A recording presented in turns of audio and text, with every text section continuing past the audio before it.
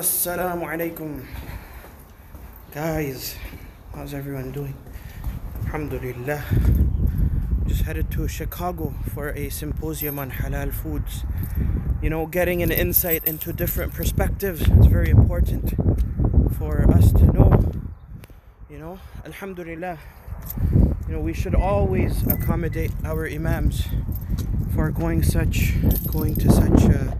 events and conferences and symposiums, so they can further their knowledge and better serve the community that they're living in.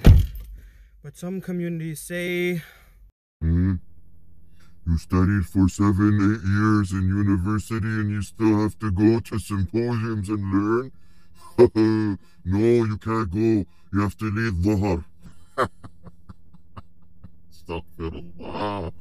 Then why did you waste all your time while you studied in Darul Uloom? Huh? You don't need to go to a halal event. We eat halal, alhamdulillah. We know what halal is. We know everything about the deen. Assalamu alaikum. If you appreciate the content that we're putting out there, do hit that like button, share and subscribe. Much love and stay blessed. Wallah, I'm telling you, some communities, I swear, accommodate your imams. Let them further their knowledge. Times always change. You don't necessarily learn every single thing in seminary. In fact, I would say the majority of the modern day crises that we're facing in communities that we're living, we don't learn any of that sort of knowledge while we're in seminary. We learn theory. We learn, alhamdulillah, a lot of beneficial knowledge. We study amazingly, but it's still not enough.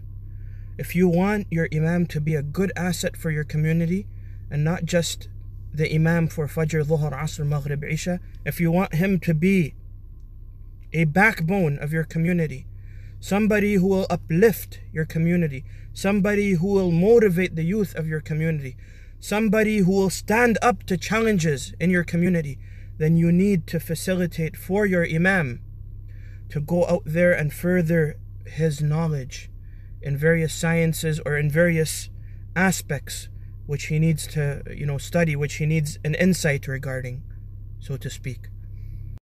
And I would personally advise myself and every imam out there to aspire in the near or far future to develop a sense of istighna'iyah for yourself, independence from the community in these regards, where you actually have to go out there, out of your way, and study additionally, maybe at seminars or conferences, or even say a university course of some sort. Let not the community get in your way. Develop that level of istighna'iyah.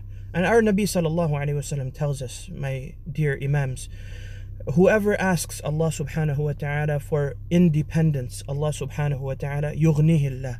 Allah will make this person independent. This person would not have to rely upon anyone else.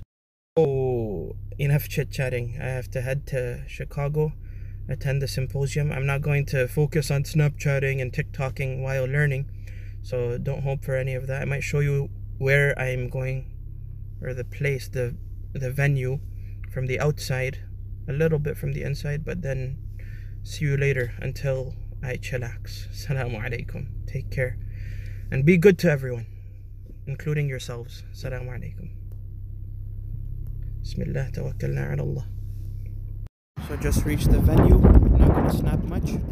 This is the venue MSI in Illinois, near Chicago. I'm just going to go in and listen to the presentation, inshallah. Educate yourselves, empower yourselves, and succeed, inshallah. Assalamu alaikum. Just a few thoughts on the halal symposium that I attended. Subhanallah, people at times underestimate how important it is to facilitate for such organizations which look after the halal, nutritious well-being of the Muslim community. I am telling you, subhanallah, aside from the ruling of eating halal versus non-halal, or eating here and there aimlessly, aside from that, look at the philosophy behind starting halal organizations, halal restaurants, halal butcher shops, halal certifying bodies. What is the philosophy behind this? You literally establish a piece of your faith, a good piece of your faith in the land that you're living in, and you look after the well-being of generations to come. I have personally seen, I've been to a lot of communities, served at a lot of communities as well. I've personally seen that the communities who facilitate for the halal well-being in terms of eating for their children, their loved ones, their communities, they thrive and generations are looked after. Communities who don't facilitate for the well-being, the halal nutritious well-being of their children, their loved ones, their communities, I've seen personally, they suffer for generations in this regard. Like, I've been to some of the first Muslim communities in North America which still don't have a halal restaurant because they said, well, you can eat everything and anything. And I don't blame them, you know, they possibly were not educated with regards to the matter. But when will the time come, if not now? And you see communities like, Toronto or Chicago, which are not as old as the first communities, the first Muslim communities to come into North America, but they are booming when it comes to the halal industry. So support halal organizations, eat halal, live halal, and inshallah you will thrive, bi'idhnillah. Your children will see. So yes, inshallah your children will also see the blessings of you eating halal and facilitating for halal, bi'idhnillah. May Allah grant us all goodness. Jazakumullahu khairan once again for watching. If you've benefited from this video, make sure you hit that like button, share, subscribe to our YouTube channel, visit our website, stay connected with us on social media. Your kindness and love are much appreciated. Remember us in your du'as. Wassalamu alaikum wa rahmatullahi wa barakatuh.